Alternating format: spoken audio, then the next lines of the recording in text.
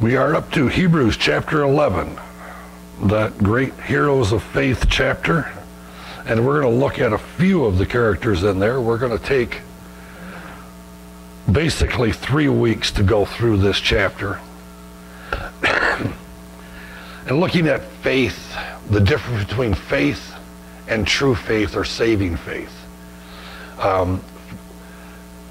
The beauty of the gospel message is that it is so extremely simple that a small child can understand it. At the same time, it is so extremely profound and deep that there is no end to the knowledge and the learning that we can have. So it's both at the same time. So looking at chapter 11, verse 1, and breaking it up into 3 different parts. The overly simplistic. Faith is a chair sat in. It's that simple. But it's not the chair. It's the fact that we sat in the chair. It's the fact that we have faith that when we sit in the chair, it ain't going to collapse. That's faith. It's that simple. It's not this big far-fetched thing that nobody can grasp. It's that simple. And then, next part of that verse is, now faith is the assurance of things hoped for. Or the paycheck will come. Okay, the assurance, we have assurance that that paycheck is going to come. And now, we don't have the same assurance that we do with the things of God. But very few of us spend a whole lot of time worrying about it. When we worked for a week, we worked for somebody, that the paycheck isn't going to arrive, and all of a sudden it's just going to stop. No, we feel pretty confident that it will continue. And then continuing with verse 1. Faith is the assurance of things hoped for and the conviction of things not seen. Because we get the paycheck, whether we get a check or direct deposit, the bank account increases. So it's, again, the conviction of things not seen.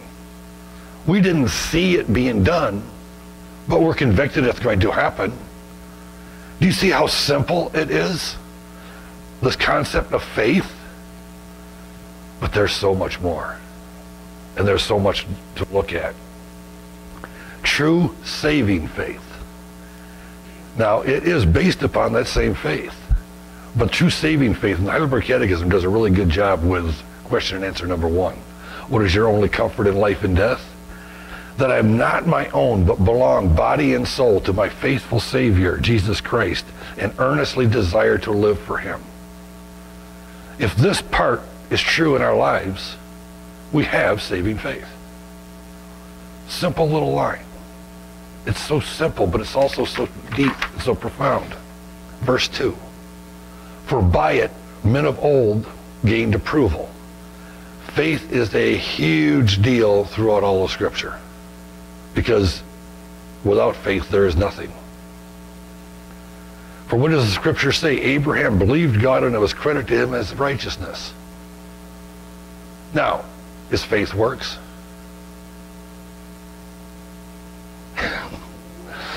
His faith works. Yeah, faith does work. Yeah, it is. Here again, Abraham believed God, and we're going to look a little bit more at Abraham a little further down, but the fact that he believed, that in turn made him justified. But it's like by grace, we've been saved through faith. Faith is what brings it about. Grace is what allows it to happen. By faith we understand that the worlds were prepared by the Word of God, so that what was seen was not made out of things which are visible. In other words, all of creation, the earth, the stars, the other planets, the solar systems, were all created out of nothing. There was nothing there. It wasn't constructed. It was created. There's a big difference. And this is things we must believe. This goes back to our foundational faith. And in Psalm 146, it says, how blessed are those whose help is the God of Jacob, whose hope is in the Lord his God, who made heaven and earth, the sea and all that is in them, and who keeps faith forever. Do we ever think of God's faith? See, he's faithful forever. There is no unfaithfulness in him. It's one of those things that we never give a thought to. God's faithfulness is permanent. It's not wavering. It gives us an example of how we should strive for. In Psalm 104, I will sing to the Lord as long as I live. I will sing to my God while I have my being. In other words, this is our response to who this great God is. Verse 4, by faith Abel offered to God a better sacrifice than Cain, though which he obtained the testimony that he was righteous, God testifying about his gifts. And through faith, though he is dead, he still speaks. Because of what the men of old, we can go back to our church fathers, and we can go back to the ancients, and we can see what happened in their lives, and we can see the outcome of that faith. Are we establishing that for generations following us? So that once we are called home, do we still have a testimony? Or are we going to be forgotten? Are we going to do so little in this life that nobody will remember? Oh yeah, I kind of remember that person. I really don't know much of anything about him. I remember that person. And there was all these things they did. They had something special about them. There was something different about them. That doesn't just happen. That has a big impact on how we live our lives and the things that we do, the way that we act. Now we're going to kind of veer off a little bit, but it all ties in. And this is getting back into the begets. The begets are fascinating when you study them. No, actually, we're going to do the Genesis. Okay? Yeah. Like we were talking the other day about, I had mentioned to you all about, if there's some particular book or theme or whatever you'd like me to go to next, say so. And I told Debbie, I says, hopefully nobody comes up with Leviticus.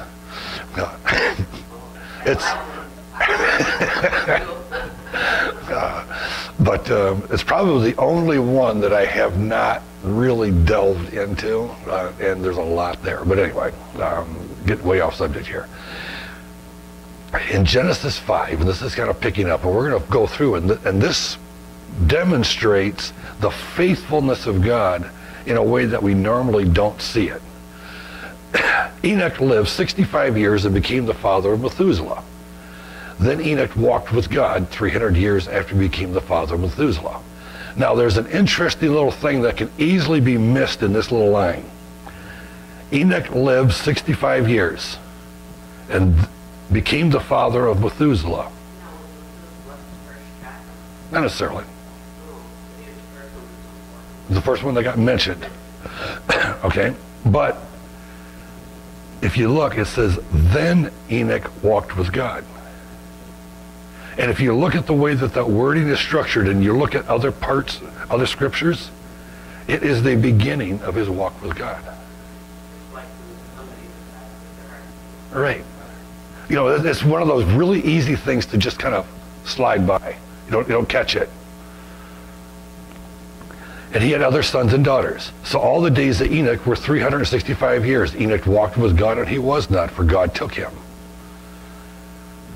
There's a kind of another little illustration of this walk, and it talks about priests and ones that are called by God, you might say, to preach, to prophesy. And in Zechariah, you have that last, thus the Lord of hosts, if you will walk in my ways. Enoch walked with God. Wasn't that he was just, well, they went in the woods a lot of times and walked together. No, he walked in the ways. And we'll also learn a little bit more about Enoch here in a little bit. But continuing on the way that God works and seeing things that we normally would miss. Methuselah lived 187 years and became the father of Lamech. Then Methuselah lived 700 years. You see, it was then he lived. It using the same words, but also not putting in this walked with God. Then Methuselah lived 782 years after he became the father of Lamech, and he had other sons and daughters. So all the days of Methuselah were 969 years, and he died. If you follow biblical chronology from creation up until this point before the flood, and you follow the years, and the year that the flood came, Lamech dies 5 years before the flood. He actually dies before his father. Okay? Methuselah died the same year as the flood. Now, that doesn't automatically say that he died in the flood. But it's just interesting, the same year of the flood, Methuselah died. And that was the grandfather of Noah and the son of Enoch. Here again, there is a faithfulness of our God to where he had made a promise to Adam and Eve about the coming of Christ and that he was going to carry this through. The world had gotten to such a point of sinfulness that God decided to destroy it. You have Enoch, who walks with God. Okay, he's the great-grandfather of Noah, but he died before Noah was born. Here again, you follow the chronologies. His son dies the year of the flood. His grandson dies 5 years before the flood with no mention of them actually walking with the Lord. The earth was so corrupt that God decided to destroy it. Now here again, people don't do it except for strange people like me. And you sit down and do the math about what was the population of the earth at that point. Now, we don't know exactly, but you can do simple math as far as the length of years that people lived, how many children they would logically have, and it becomes a guess, I understand that. But a person that lives 900 years having 65 kids wouldn't be strange. Wouldn't be strange, right? I mean, that's pretty logical. 900 years, that's probably even a low number. Do you know that they used that formula? By the time of the flood, there was 1 billion people on earth. There could have easily have been 1 billion people on earth. And out of that 1 billion people, there's no 8. Uh-huh. Okay. This is how evil the world had gotten, but this is the faithfulness of God to his promise. That even though there was a point in time, a point in history, in which we have no indication that there was a single faithful person on earth. But do you see the faithfulness of our God? That he, in the midst, no matter what man tries to do, no matter how evil man comes, God wins. His plans are not thwarted. Things do not happen because, oh boy, I really didn't see that coming. Like I said, these things are just little tidbits that you can draw out that give you a perspective that you really don't see when you just read the begets. Yeah, there is absolutely no indication. I mean, like I said, I don't know. It's not like I have this as hard facts, but using common sense and logic and wording of Scripture. Wording of Scripture is very, very important. Lamech lived 182 years and became the father of a son. Now listen to what Lamech says, and based upon what we've just talked about. Now he called his name Noah. So there, the answer to that question. This one will give us rest from our work and from the toil of our hands arising from the ground which the Lord has cursed. You see, there is no mention of we are getting what we deserve. It's God has made it really, really rough on us. And maybe this son will give us rest from this. Maybe there's something special about him. It's like he doesn't understand. You're going to get rest from your work, yes, because the earth is about to be destroyed. Now it's 500 years later, or actually 480, but Then Lamech lived 595 years after he became the father of Noah, and he had other sons and daughters. So all the days of Lamech were 777 years, and he died. And here again, because you can take that and you can go back and see that he actually died before his father, Methuselah. By faith, verse 5, back in Hebrews, Enoch was taken up so that he would not see death, and he was not found because God took him up. For he obtained the witness that before being taken up, he was pleasing to God. He didn't die. So the oldest man that ever lived died before his father.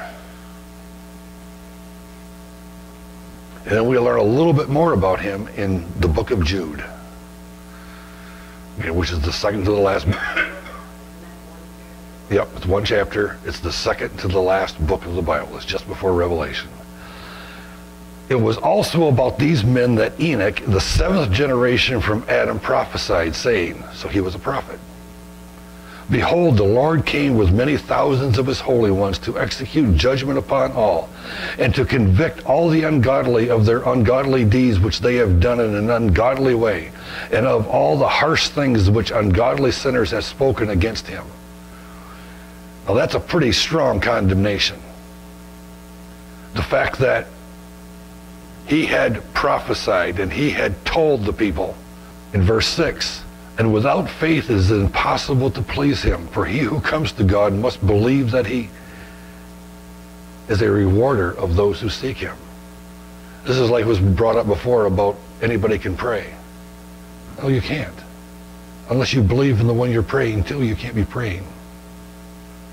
Okay, we cannot say that we believe and not act as though we believe. Because faith requires action. We have faith in the chair. We're not demonstrating that faith in the chair unless we sit in it. Remember how simple that faith was? But it still requires us to sit in it to demonstrate that the faith is real. Back to Genesis. Then the Lord said, my spirit will not strive with man forever, because he is also flesh. Nevertheless, his days shall be 120 years. Now this is another one of those that people fail to understand what it says. People think that means that people should live 120 years old. That's not what it says whatsoever. No, actually what it's talking about is from the time that this proclamation was made by Noah, the flood would be in 120 years. And that's, like I said, this is another one of those little things that most people really miss. So we talked about Enoch prophesying and preaching for 300 years with no converts. Noah preached for 120 years that a flood was coming. Yep. That was it. But God in his faithfulness preserved that seed that he promised to Adam and Eve. He preserved that because of his faithfulness. Genesis 7. Now Noah was 600 years old when the flood waters came upon the earth. You're right. There is no indication whatsoever that, you might say, these sons, other than obeying their father and the wives obeying their husbands, oh no, he did that to himself. No, they didn't. No, that's, which is another story, but no, he did that to himself. He planted a vineyard and made wine and got drunk on the wine, and then you see the curse of Cain, which was the son. But anyway, that's a whole other area in and of itself. But no, Noah did that to himself, and the Christ comes through the lineage of Shem, not Ham and Japheth. Okay. Japheth is, as a matter of fact, our forefather. You didn't know that. Now Noah was 600 years old when the flood of waters came upon the earth. Verse 7a is interesting because by faith, Noah being warned by God about things not seen. Yeah, rain. Because in Genesis 2:6, but a mist used to rise from the earth and water the whole ground. Genesis 2, verse 6. The mist.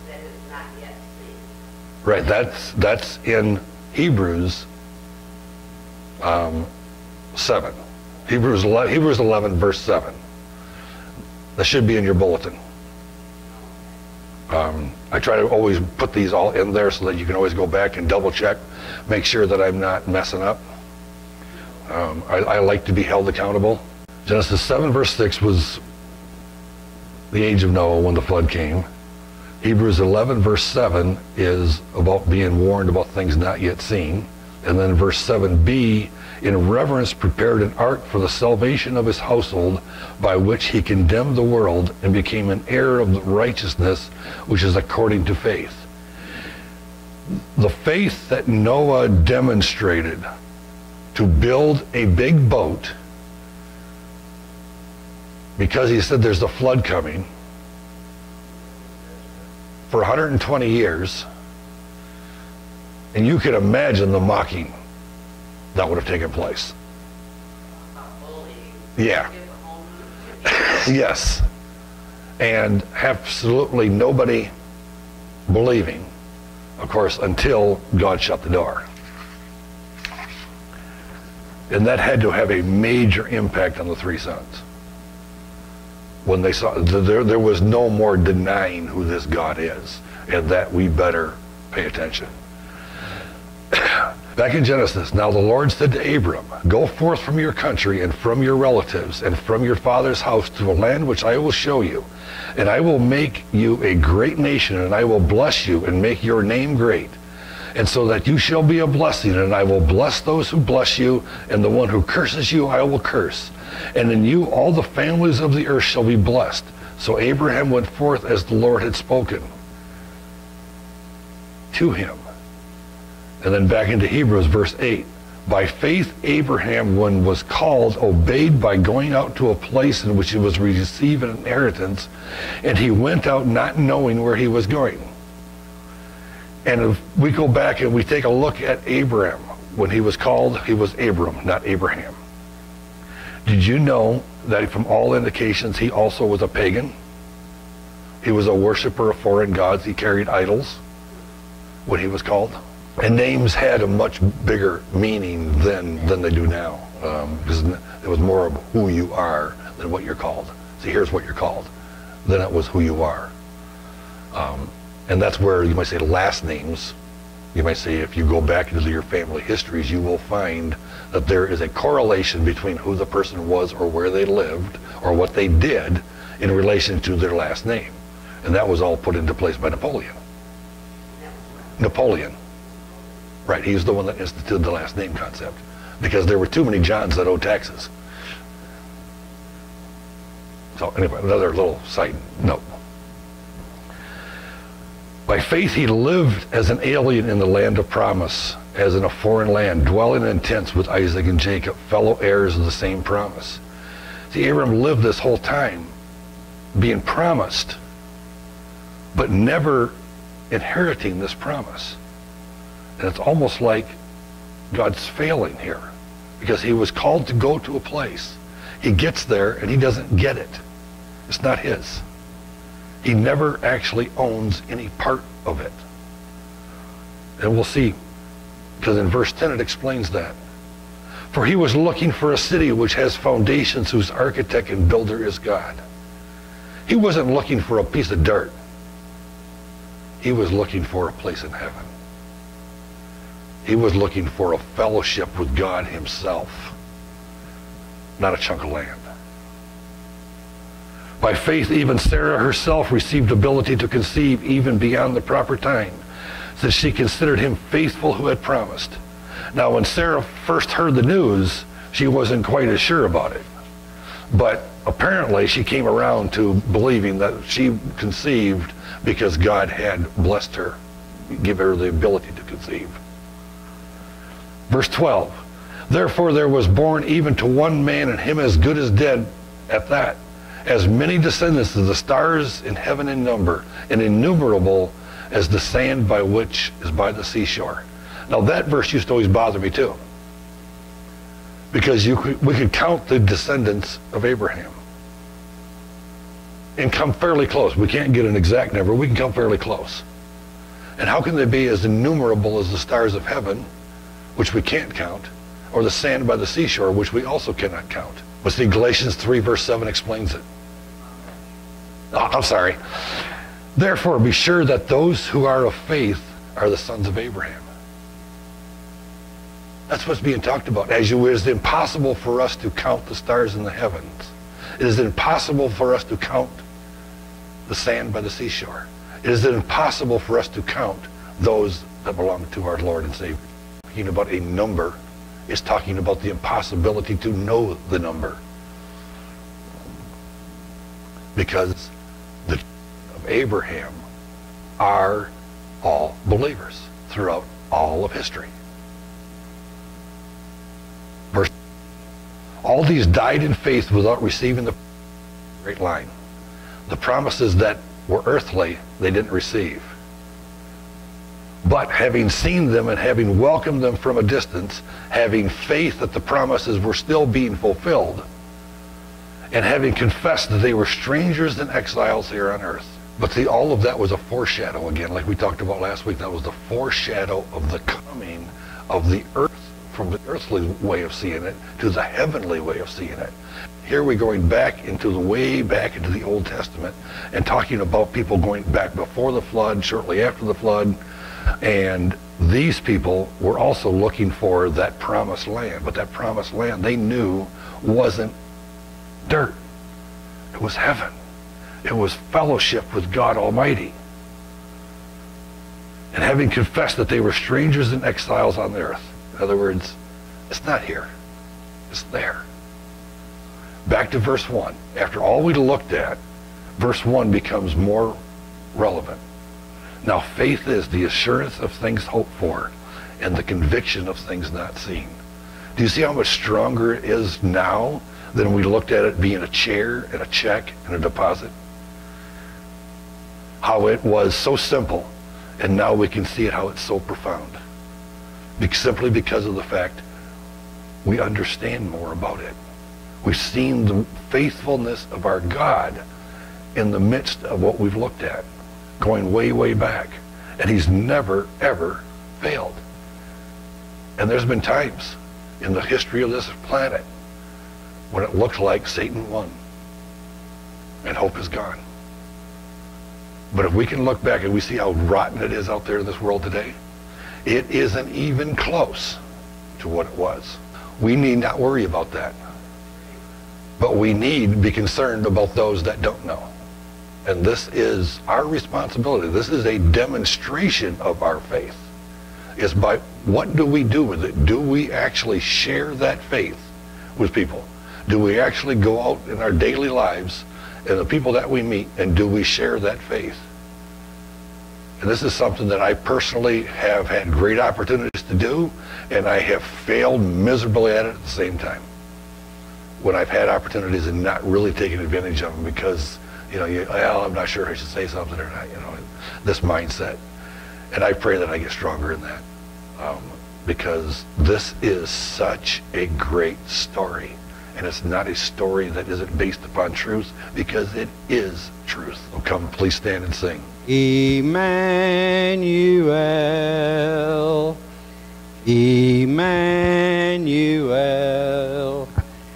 his name was called Emmanuel. God with us, revealed in us, his name was called Emmanuel. Emmanuel, Emmanuel, his name was called Emmanuel. God with us, revealed in us, his name was called Emmanuel. Lord, again, we come to the close of this part of the service. But Lord, it is not the end, it's the beginning of the rest of what you have for us today. It's also what you have for the rest of our lives. Lord, may we stand on this faith. May that faith grow and be stronger and stronger, knowing that you are a faithful God, that you have never failed your people, and you never will.